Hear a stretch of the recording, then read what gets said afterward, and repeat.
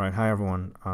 So the fifth program is it's a sales prediction program, and basically, a company generates 62% of total sales, and it wants us to figure out basically how much is 62% of 4.6 million. So, say if the company makes 4.6 million in sales,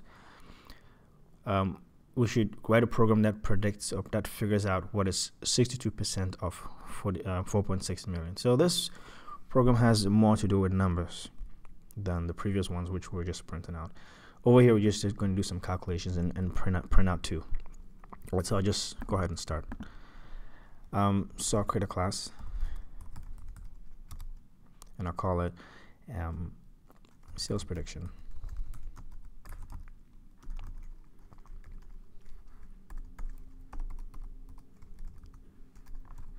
And then I'll create the main method.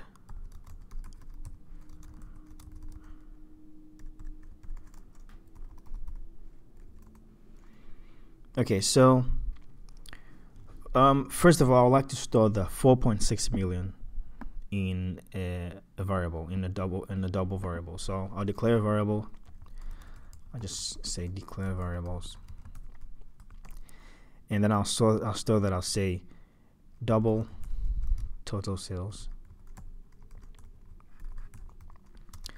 is equal to 4.6 million. And then I'll do that. I'll initialize it too. That's what I've just done. And the next thing to do is to figure out what is the 62%, right? So over here it says use the value 0.62 to represent 62%. So basically, 62% is 62 over 100, and when you punch in 62 over 100 on your calculator, you get 0.62. So 0.62 is equivalent to 62%, right? And to write 62% of a number, it's just by using the multiplication sign. So it's going to be 0.62 times 4.6, in this case, this number.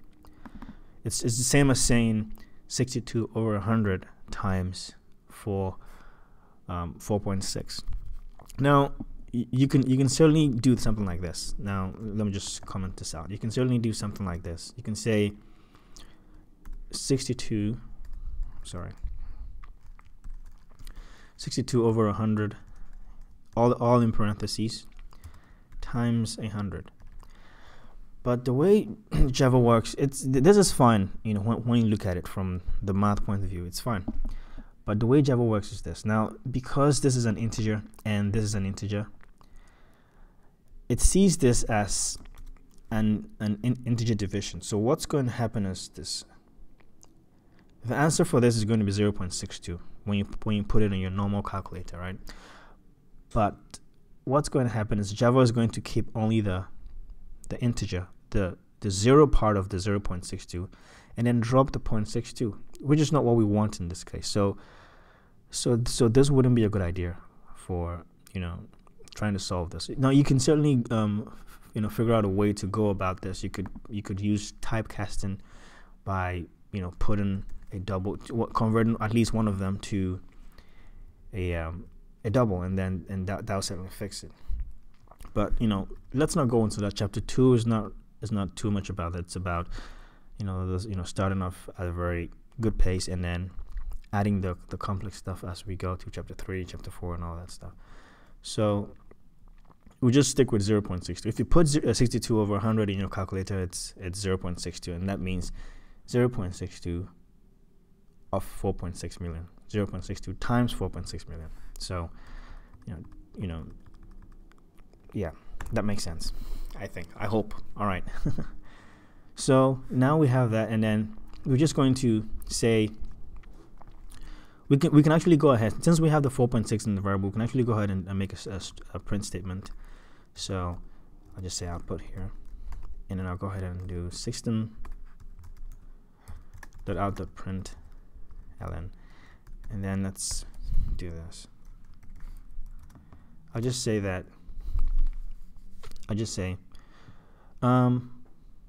there's so many ways you could do it. We can just type it in directly in the print method, or we can store the 62% of 4.6 in a variable and just print it out. So what I'll do is I will I'll store it in a variable. I'll declare another variable, and I'll say you know, let me not do that. I don't want to make it complex. I want to keep the program simple. So I'll say the East Coast Company sales division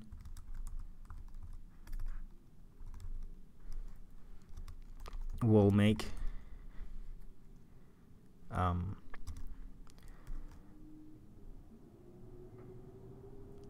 let's say we'll make 62% of 4.6 million. I mean, this is repeating the question, but I'll write it down soon. So 62% of 4.6 million, and I'll concatenate it with a value. But I'm going to say which is,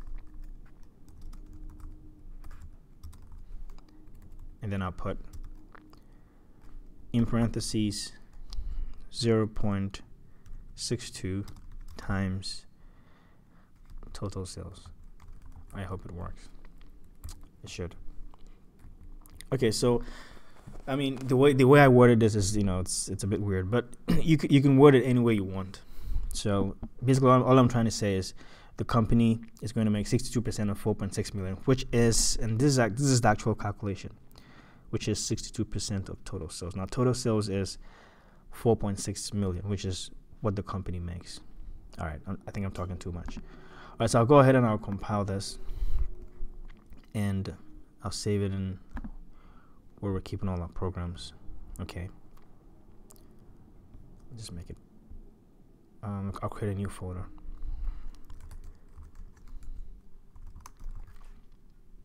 And I'll save it here.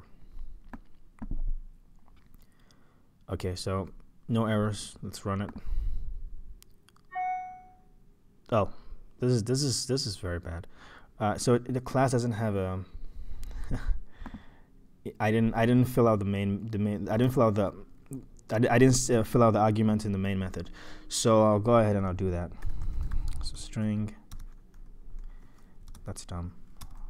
All right. Well, you know, it happens, you know, once in a while, so that's fine. Okay, so I'll compile it, and it still compiles. Let's run it again and see. Okay, so this time it works, and it says the East Coast sales division will make 62% of 4.6 million, which is 28520. I need to space it out a little bit, so I'll put one space here, and then I'll put, basically that's it. Just put a $sign here to make it look good. And I'll compile it and I'll run it. So which is 2,852,000. Now certainly you can go ahead and convert this to real currency, so you can have the commas in there. But this program works. This program works. If you punch in 62% of 4.6 million, you're going to get $2,852,000. So that's it. The most important thing is just trying to do this calculation and understanding that this 0.62 is the same as 62%. Times means, you know, it basically means off, and then this is your value, the total sales, which we stored in the variable total sales. So that's it. It wasn't too hard, actually. Just a few lines of code for a program that looks complex. So yeah, so that's good. It's just done. If you have any questions, again, let me know. And again, you know, sorry for the program being, the video being a bit rough, but you get the idea. We've solved it, and you get the idea. So again, thanks again. If you have any questions, let me know, and I will do my best to answer them. All right, have a good day.